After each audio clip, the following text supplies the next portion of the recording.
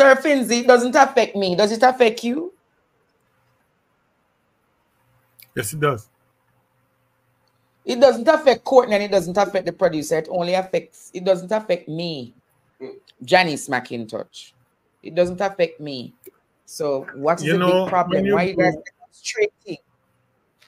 When I do an investigation and people come up, I may not find they have a police record, but I go further. I find out what are their antecedents.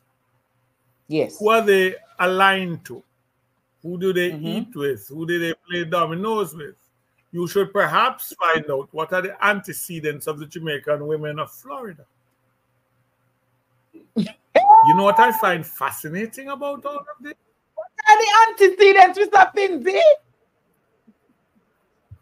You know what I find fascinating about all of this? Yes. Rupert Francis has attempted representational politics for the Jamaica Labour Party. Repeat that. Rupert Francis has entered in the past representational politics for the Jamaica Labour Party. The said man who is leading the demonstration. Yes. Wow. So you can't claim that he's a born-again comrade or whatever. He seems to be speaking from a point of view of genuine concern. Yes. And they have a saying that if something come from river bottom and tell you a shark down there, believe it. True. So where you believe down there, Mr. Finzi? Where you believe down there, Mr. Finzi?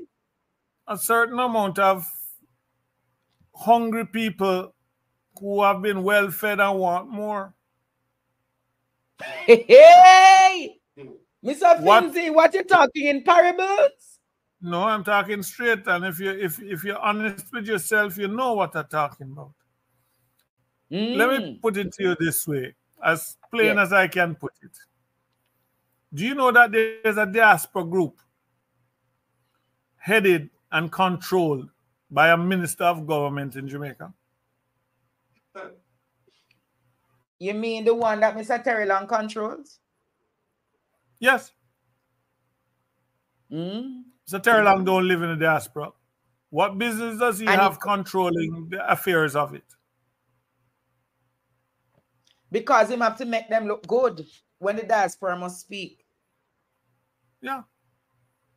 There's a very old and unfortunately distasteful joke about an obnoxious smell in a public transport. And everybody looking around like, who poop? And the man at the back of the bus don't say nothing. And then him drawing the chorus, who poop? And when it turned around, he has discovered that after a certain age, every poop could become liquid. And he says, it looked like it's me. It's an inside job. Wow. So when you find that obnoxious smell in a room, the person who telling you not to take care of it could be the originator of it. True. Then you have some people, and I'm not saying about these ladies in Florida, I don't know. But as she has said, a certain lifestyle that they have aspired to and obtained, remember say, it don't affect me. Don't affect me. Means that they don't care what happens down here as long as it don't affect them. They don't care about what is happening in the hospitals. They don't care about what is happening in crime. They don't care about what is happening in the roads and the water and the housing solutions for Jamaica. They don't care about the education system. They don't care about the poor police system and the state of emergencies and the militarization of the state. They don't care about the banks and the bank charges and the amount of people losing their monies from the bank. They don't care about SSL drama and the financial irregularities with beryllium and all of these people. They don't care about those things, but we care about them. And that's why we talk. And we're care criminal about them to do so.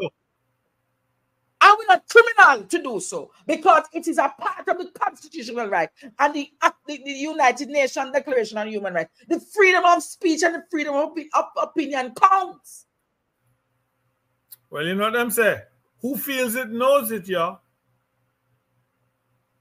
So I can only suppose that they don't. I surely know Mr. Finzi, and you surely know.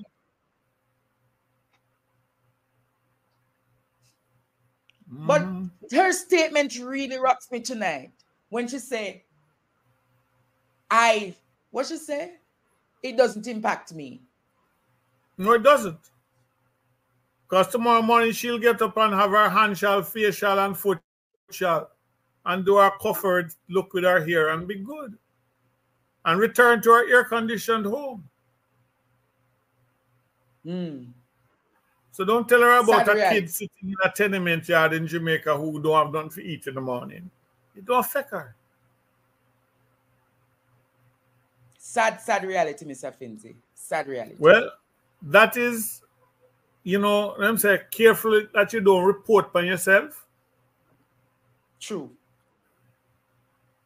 I wouldn't be surprised if she don't have an American passport.